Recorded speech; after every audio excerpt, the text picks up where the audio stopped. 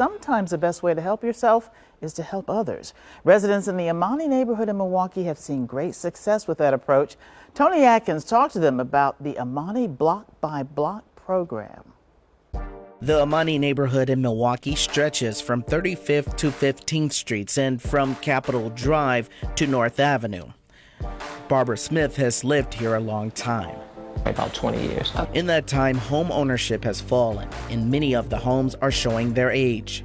Community leaders say abandoned properties became a problem, including one dubbed the Critter House. That house became infested with every type of free roaming rodent, animal, cat, dog, you name it, it lived there. Barbara says over the years, plenty of organizations came in to spruce up the neighborhood, but residents didn't have a lot of trust in those groups. You know, so many promises made. They come in and they do something, and they were satisfied with that something, and then they were gone. It's part of the reason Barbara helped found Amani United several years ago.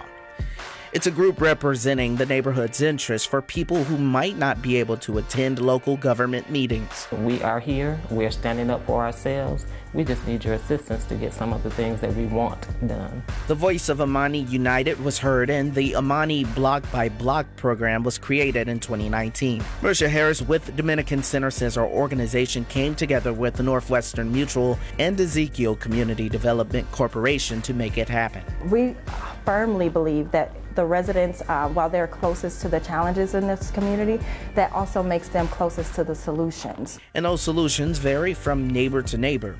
It might be legal advice for people inheriting property or dealing with citations. It might be finding grants to help pay for repairs. But Jim Guyard says it also might be teaching people to make those repairs themselves. It's an awesome feeling, it's a great accomplishment, and they want more of it. Barbara says that's especially important, giving people the tools to help themselves. If you come in and do it for us, that's wonderful, that's great, but it won't be sustained because you didn't equip us, you didn't give us the tools that we needed to keep it going, to sustain it. Building a new building and painting a new building, that's not revitalizing. Revitalizing is when you're energizing the people, making them believe in themselves, making them trust each other. One person have pride in their home is great, but when it becomes contagious, it becomes our block has an expectation. Our block, we own it, we're proud of it. Barbara admits there is a long way to go. Amani didn't get to where it is overnight, but she's confident and proud. And we're going to reach the ultimate goal, which is revitalizing not only these properties, but the residents as well.